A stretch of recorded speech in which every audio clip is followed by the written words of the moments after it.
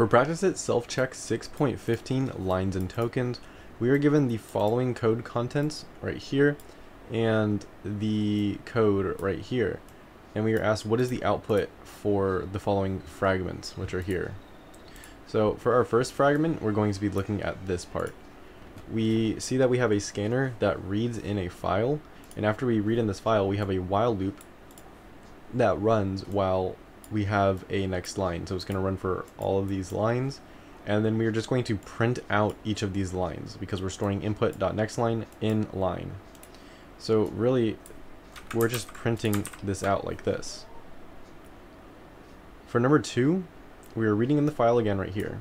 Then we're having a while loop, and it's going to run while input.hasNext. And we're having a string token which stores the next input. And then we're just going to print out the token.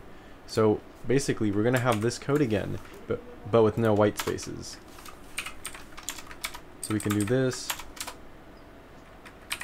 and just get rid of all of the white spaces, because our code, when we do input.next, only gets the next string, excluding the white spaces. This is how tokens work, and if we run this, we can see that we have passed the tests.